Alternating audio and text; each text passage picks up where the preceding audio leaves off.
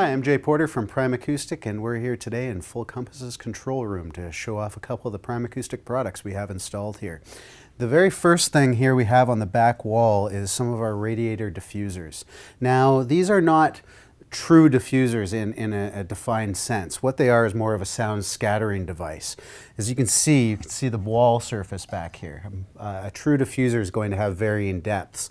This only has one depth. Now, because all sound is going to be hitting it at an angle, no sound's going to be allowed to reflect straight back to you.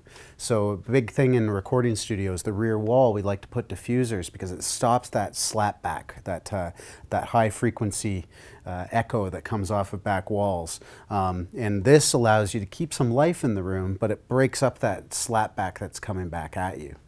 Now we've taken the radiator diffusers and we've actually surrounded them with our Primacoustic Broadway panels.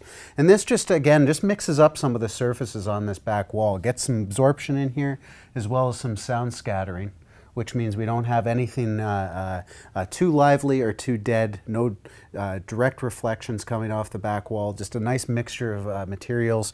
Got some bare wall surface, some absorption, and some diffusion. Really makes for a nice combination on the back wall in the recording studio.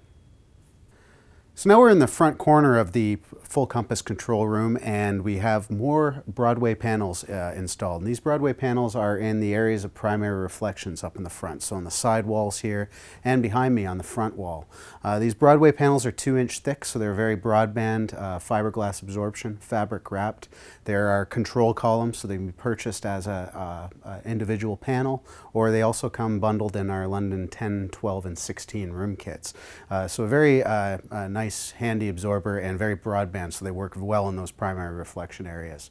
But in the corner is the real magic for any studio control room, and this is real professional bass trapping. And this is our Primacoustic Max Trap. So these are 2 units stacked one on top of another in this corner, and what you have is a 3-inch thick fiberglass front panel, which gives you broadband absorption all the way up into the high frequencies. So it's not just a bass trap, it is truly a broadband absorber.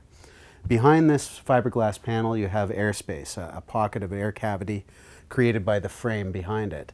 And what that does is further increase the low frequency absorption out of that panel. Now inside of that airspace, the real magic is a sheet of mass-loaded vinyl.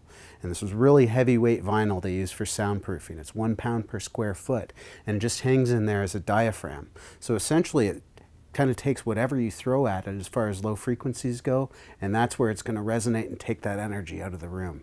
Call it a self-tuning bass trap or a bass trap for dummies. You really don't have to worry about what problems are going on in your low frequency in your room. You can throw in the Max Trap and it's really going to help you attenuate all those low frequency issues. So very, very handy. Elsewhere in this room we have more Broadway panels all around the upper perimeter just to bring down the overall reverberation of the room slightly, and as well as the Stratus cloud panels up above the mix position. So having those Stratuses up there just stops any reflections that might occur from the ceiling and just makes it a little tighter and more intimate at the mix position. So I'm Jay Porter from Primacoustic here at Full Compass. If you have any questions about the Primacoustic products, go to fullcompass.com or give your sales professional a call.